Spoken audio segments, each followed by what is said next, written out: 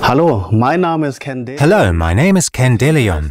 With the IL editor from the Automation System PSS 4000, safety and automation are available within the software. The control system PSSU PLC can be programmed in accordance with IEC 61131-3 using the IL editor. Now I'll show you the basic functions of the IL editor. Let's start with the Help and the Getting Started guide. Via Help, Getting Started, I can access the online help, which I can use to work out my procedure directly via Project for PSSU PLC. The first item is Create Project. Here you can already see from the screenshots what the tool will ultimately look like. If I press Next, I'll see the declaration part and the instruction part, in other words, the IL editor, as well as some small examples of how I add and declare variables. I'll do this later in online mode or live via the tool. Before that, I'd like to show you the operations in IL. If I go to the Search tab and enter Operations in IL, I'll see Operations in IL as the third hit. Now I'll see all the operations. The first project I created is the Project Manager. I called it PAS4000_application. There is an IL editor in IEC 61131 programming. By right-clicking, I now have the option to add a new block via New POU in the context menu. The programming language, in other words the IL editor, is here next to the first radio button. The type can be selected afterwards. As soon as I press OK, the IL editor opens. The declaration part is at the top, a Boolean variable, for example.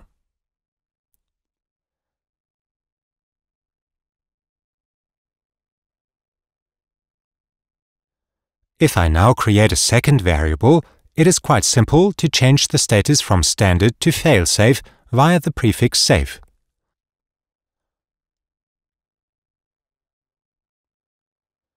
I'll create a third variable for an output,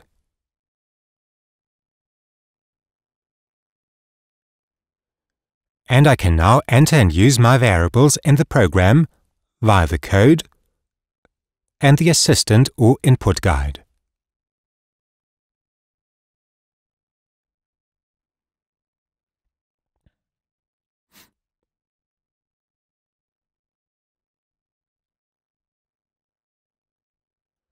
I'll open the block FB machine start, in which I've already created the variables. At the moment they are all blue, which means they are all in the standard section. To change this, I have the option of typing in safe as the prefix. As a result, the color switches from blue to yellow. To call up a block, in this case the instance of an RS flip-flop, I'll type in cal. Immediately after the L, I'll use the assistant with Control and spacebar to call this block. Now I just need to enter my conditions and enables. To set it, I'll use the start input, in other words, I_, and then the assistant with Control plus spacebar. IB start. To reset it, I'll use another function by combining the stop button and the B_safety enable and insert it down here as B_stop condition. This will be connected to the output QB_main contactor. If you want to remove a function as a test, you have the option to highlight the relevant lines and rows and comment them out using F9. To undo it, all you need is to press F9 again. Another function I'd really like to show you is the jump function. I'll open a new block, FB_analog. You can see these jumps down here already, such as jump condition, in other words, a conditional jump. To use a conditional jump, I must first action a query, in other words, I'll load a value and compare it with another. If these match, it jumps with this condition to the label POTI1 greater than POTI2.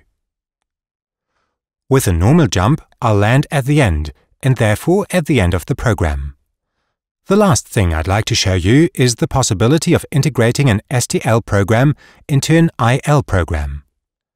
Via my project tree, I can see FB_example STL. I can double-click to open this.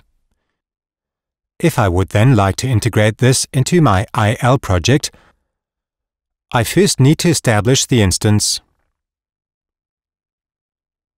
example FB_control and spacebar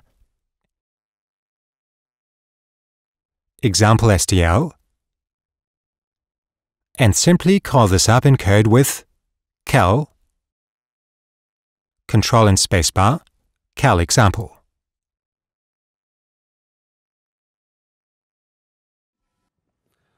Now that you're familiar with the basic functions of the IL editor, there is nothing to stop you generating and programming your own project. I wish you every success.